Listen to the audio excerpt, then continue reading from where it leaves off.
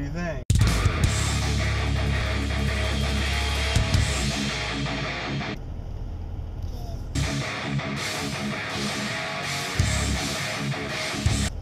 Good. Hey, what's happening? Sunday morning, 10/15/2017, and I'm headed to my place for just a few hours, maybe 2 hours. I got to get some yard work done, and after yesterday's debacle with the weather and storms and flooding, the ground is dry. Now, the grass isn't very dry, but I just need to kind of maybe cut some grass today, pick up some leaves, that type of stuff. I've been having increasingly worse shoulder pain each day. Yesterday I realized that I had a massive, almost like a baseball sized or tennis ball sized knot on my left shoulder blade, and Vicky helped massage that out and stuff. So I'm almost wondering if I should look into getting like a massage done or something like that, and see if that fixes it. I think on Thursday I'm going to be off work for court, and maybe I can schedule like a massage that day, and maybe even like a doctor's appointment. So if it's basically not taken care of by then, I'll I'll have to go to the doctor if it's not feeling better. So it's weird because I think it was it Thursday or Friday that it was feeling better. One of the days it was feeling better, like almost normal, and then it was probably Friday, and then Friday I did some more server racking where I was kind of like holding the server with my left hand and screwing it in with my right, and I bet you that's what kind of did it, or got it sore again. But really excited about the range day yesterday. So I was able to get on this paper. That was phenomenal, awesome, very cool. I'm so excited. I mean, I've been going for weeks and weeks and weeks and haven't been able to hit really a damn thing. So that's pretty cool. It appears as if the elevation is correct. So if my shots are too high, I need to dial it so that my the turret setting needs to go down, and that'll bring my shot down. If I do the windage like left or right, that's kind of backwards. So like if the shot's going to the left, I need to dial it to the right, and then that works. So, but yeah, I was able to hit some targets out to 200 yards. I was getting about a 3 MOA drop at 200 yards. So I'm kind of wondering if I should zero it for 200 yards and then figure out a way to compensate for the 100 yard shooting. So 100 yards. That would, if I dial it in for 200 yards, 100 yards, I'll be shooting high. And I got to look at some like ballistics charts and stuff like that for my caliber to figure out kind of what the best optimal range is to zero my gun. So I'm shooting a 22-250. My buddy Luke is shooting a 6.5 Creedmoor, and I think there was another guy that was shooting a 6.5 Creedmoor, and he was talking about he zeroed his at 400 yards.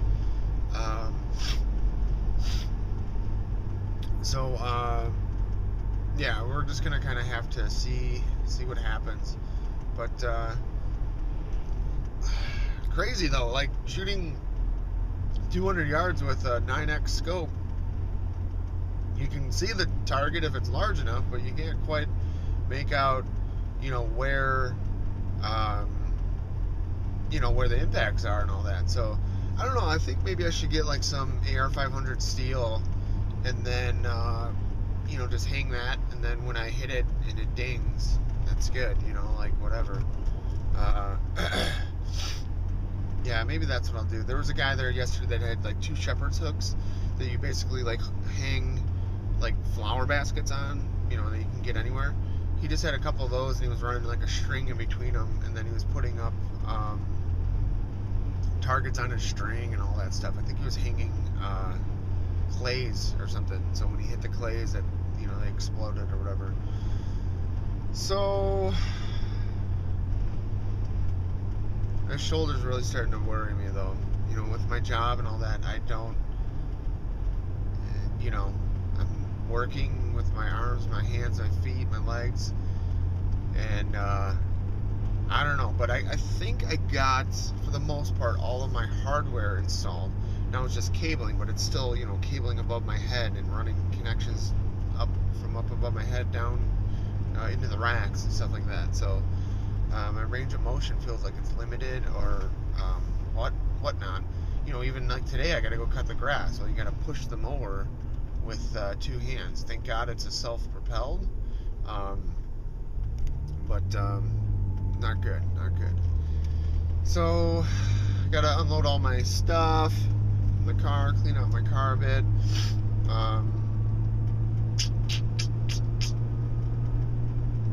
Yeah, a lot going on. Vicky's been doing some really badass stuff at her place, her new place. She's been decorating, buying new, like, you know, kitchen stuff, kitchen utensils, you know, all that type of stuff. We're gonna have to get her a new set of pans. I tried to make her an omelet today and it failed, and her pans are just so worn out. And maybe when is it? So her birthday's in a month. I'm hoping she doesn't get any now, and maybe I can get that for a birthday present or something. You know, pans are $200, $300, $400. Guess what? Yesterday, showed Luke BitConnect, and he was like, "Fuck yeah, dude!" He went and cashed out all of his crypto. Let me pause this for a second. Just making sure I can save my clips here. He cashed out all of his crypto, like 9 Ether, I don't know, $500 worth of Bitcoin or whatever he had, and he did, I don't know, like 3K worth of loans or something like that. He actually did 2 different loans, but and he's happy because he cashed out his Ether at like 345, and I think it dropped like $20 or something each today. So this is yesterday. He did all this, so really cool, man. Like he did all that, and then did his first loans, and he was thankful. He was like, "Thanks, dude. Like, that's awesome." He's like, "I wish you would have shown this to me sooner or whatever." But he's cashing out his crypto at like the highest right now. So he's like, "Oh, you should have showed this to me a month ago or something." I'm like, "Well, you know, Ether a month ago was like $200. Bitcoin was 3K." So he cashed out his Bitcoin at like 5,700 and his Ether at like 345. So you can't go wrong with that. But I was just explaining to him, like, dude, you know, this BitConnect, it's like the most easiest way to earn more crypto and or money, depending on what you want to do. If you want to cash it out, then money. If you want to grow your portfolio, then crypto. And it's a lot safer than trading, and a lot easier and less maintenance and low startup costs than mining. And I told him, like, dude, I don't know if I want to mine anymore. Like, I'm able to make, you know, as much in a week or a day on BitConnect than I make in a month of mining. So, you know, it is what it is. But so yeah, he was pretty excited about that. So next month is the huge hard fork. So he wanted me to show him how to cash out funds and all that. And I was like, dude, I'm not cashing out right now. I'm like, Bitcoin is at the very, I need gas. I'm like, Bitcoin's at the very highest amount ever. You know, I'm like, I'm waiting for Bitcoin to crash, and then I'll cash into Bitcoin, and then, you know, ride it back up a little ways and make another 30-40% on what I've already earned, you know, my interest. That's where it gets very interesting. So, I mean, if I'm making an average of 1 or 1.1% interest daily, and then I move that into Bitcoin when it's low, Bitcoin's volatility on like high and low days, like max, is like 30%. So let's say 20 or 30%. So if I'm making 1.1% daily, and then I can squeeze another 20% out of that, it's like insane. I mean, you know, 20%, let's say I move over 2-3 grand, you know, 20% of that is a lot of money, and that's crazy. And then cash it back out when it runs back up. So that's kind of the plan. He saw the value in it right away. He had a lot of questions. I answered all of his questions. He was like, well, what if Bitcoin goes up? What if it goes down? What if you know, this happens, that happens? I said, it doesn't really matter, because you're getting paid in US dollar, well, US dollars basically. So if Bitcoin goes up, you still get 2,000. Like, let's say you get paid, or you have accumulated $2,000 worth of interest. You know, if Bitcoin's way up, you just buy $2,000 less, or 2,000. It's still $2,000 worth of Bitcoin.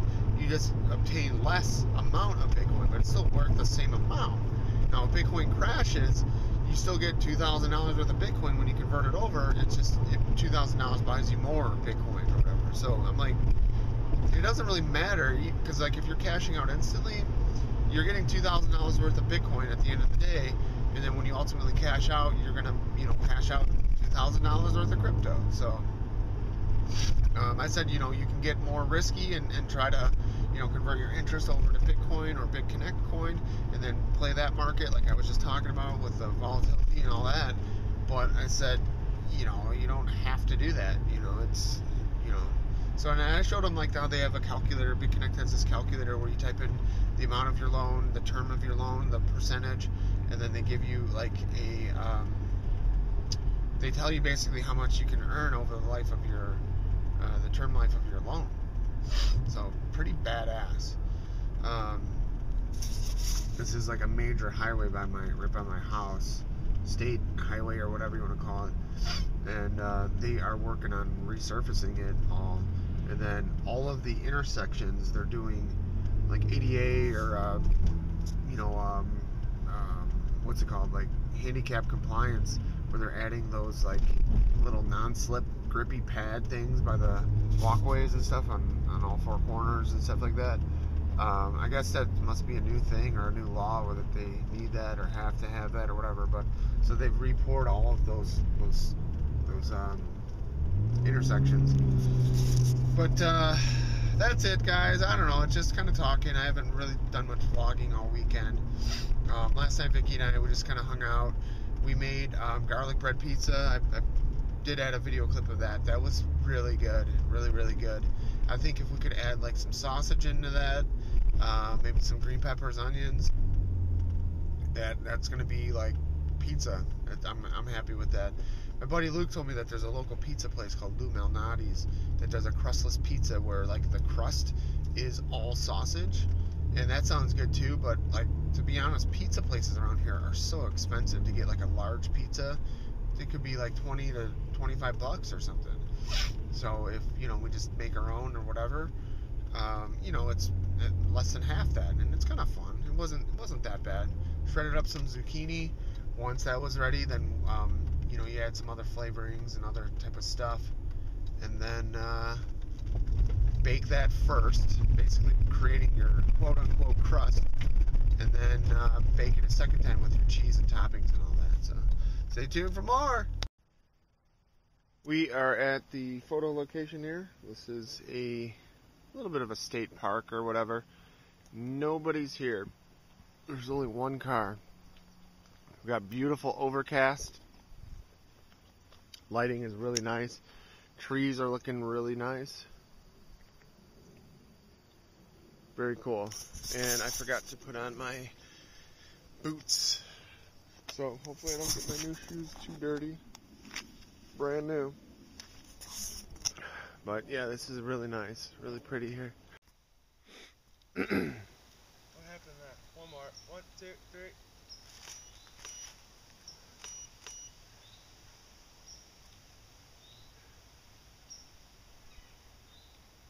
Sorry.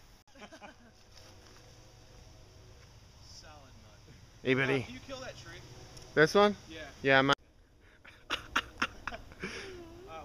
2, 3. up at her. Keep your smile good. Put your thumb down a little bit. There you go. Nice. 370 to the 2. Yeah, I got it.